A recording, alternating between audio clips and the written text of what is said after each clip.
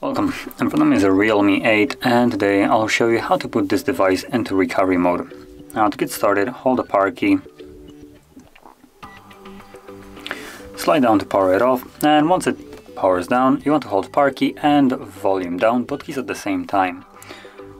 So let's hold them right now, and when you see the Realme logo on the screen you can let go of the power key but keep holding volume down.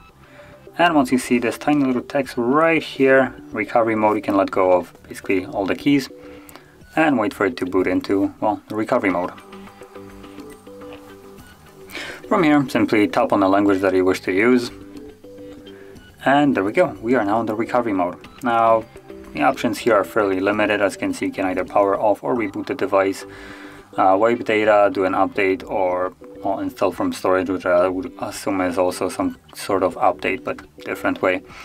And also I'll mention one thing before you go off, for instance, wiping your device. If you go right here, you have two options. You have wipe data and format data. In normal circumstances, there should be only one, and wipe data should do the trick, but as you can see, this wipe data is super special. And it doesn't actually wipe data. It retains photos, messages and contacts, which makes it not wipe data, because photos, messages and contacts are the data. So if you want to perform a factory reset of your device, make sure you go with the second option. But yeah, that being said, it's basically all we have in here. So once you're done with this mode, you can either simply tap on OK. If you performed a factory reset, it will just pop up with the window OK.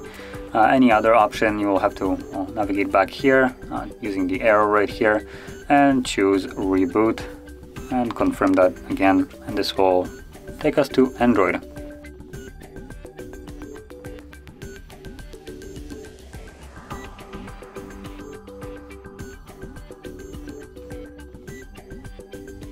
And as you can see, we're now back in Android. So if you found this very helpful, don't forget to hit like, subscribe, and thanks for watching.